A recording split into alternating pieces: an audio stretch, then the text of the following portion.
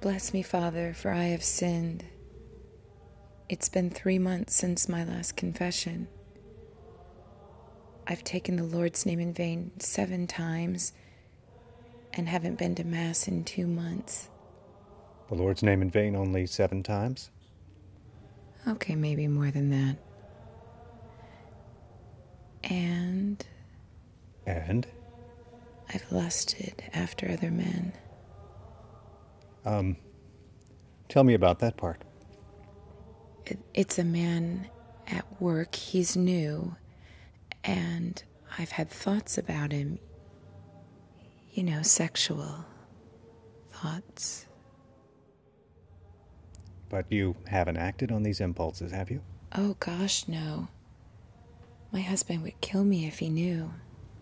Please, continue. Well, I've taken money out of my husband's wallet without him knowing. You stole money from your own husband? Should I steal it from someone else's husband? No, I was just commenting on your confession of theft. If you please. I've been having bad thoughts about sex. I get turned on by the smallest things.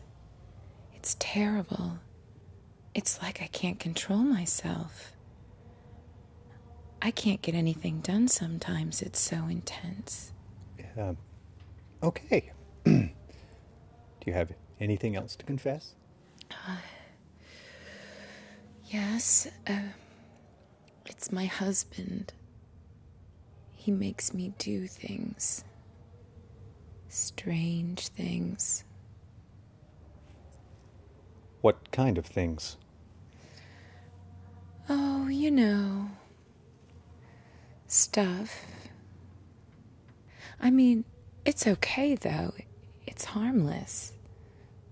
Nothing bad, you know? Actually, no, I don't know. Why don't you tell me about them?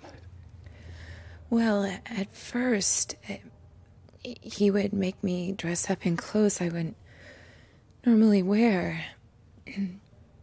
Not outside the house, mind you, just, you know, things he liked to see me in. Well, there's actually nothing sinful about that, as long as you're consenting adults and married in the eyes of the Lord. Well, yeah. It's getting, lately, though, pretty over the top.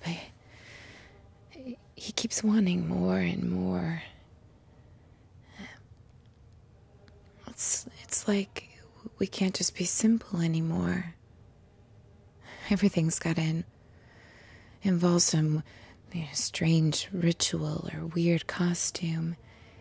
He's getting pretty elaborate. Is there anything else you'd like to confess? Why is it so warm in here? It's a confessional. It's not built for comfort. I have to get out of here. I'm sweating like a pig. Please, I'd like to hear more about your sex life. Your confessions. Believe me, Father, I'd love to confess. What the hell is the matter with the air conditioning? My child, there's never been any air conditioning in the confessionals. Now let's get back to your confession. Maybe it's God's way. I can't concentrate on confessing when I'm sitting in a puddle. You've never had a problem with the confessionals before. No, it's not a confessional. It's a closet, you moron, and it's too damn hot. Ugh! Honey?